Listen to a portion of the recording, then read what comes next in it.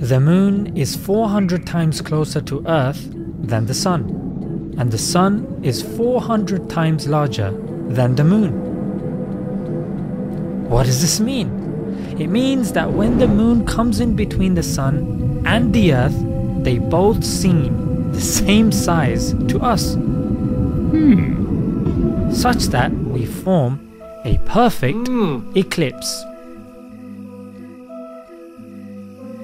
Now you might be thinking, yeah, that's standard stuff, mate. Nope.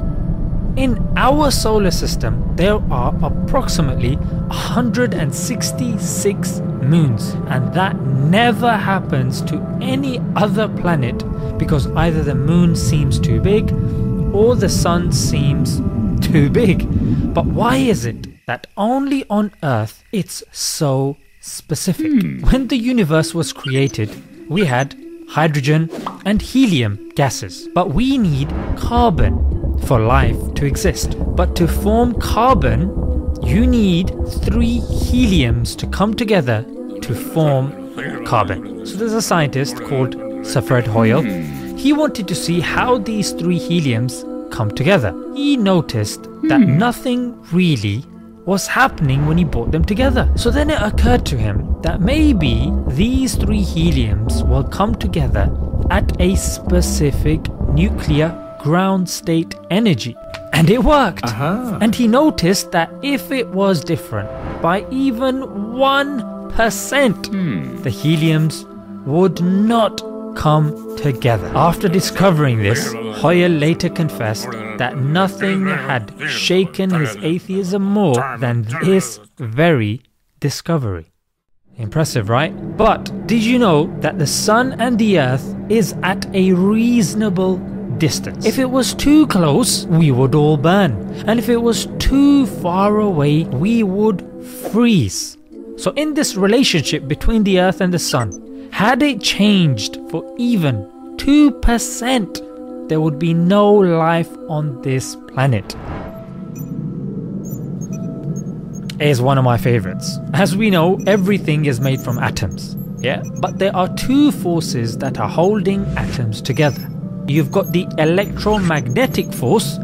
This holds the structure of the atom, and then you've got the nuclear strong force. This holds the nucleus of the atom. These 2 have to be at a specific ratio for life to exist. Now what's the ratio, I hear you ask? Well, it's 1/10 to the power 16. That's 10 followed by loads of zeros, mate. That's all I can say. Now that of course is very, very specific. Now if fine tuning wasn't there, there'd be no stars. If there's no stars, there can be no planets. And if there's no planets, there will be no life. Let's get a bit advanced now. At the dawn of the Big Bang, there was something called dark energy. This force is pushing our universe out there. Now this is so finely tuned that if this force was too much, the universe would have exploded and nothing would have formed.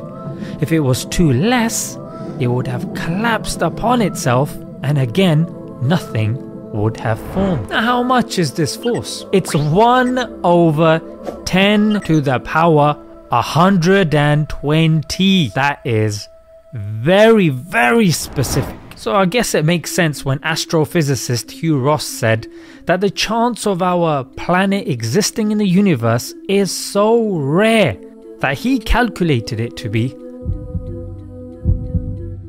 1/10 to the power 30.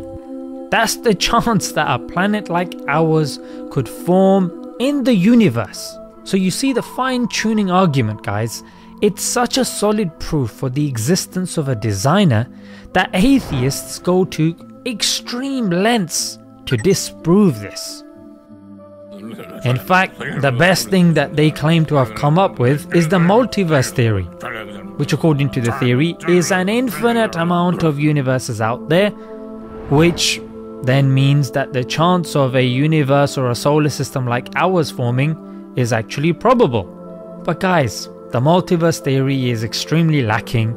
It's not accepted within academic circles. And yes, There might be many universes, but we're not asking about many universes. We're asking about this particular universe.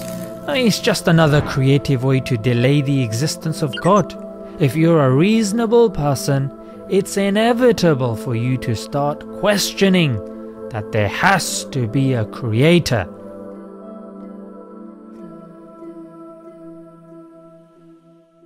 Alright guys, we hope you enjoyed this video. If you liked it, don't forget to hit the like button, don't forget to comment, and please share it. The more people that watch it, the more we can get the revenue generated and create more such videos. Alright guys, until next time, Assalamu alaikum.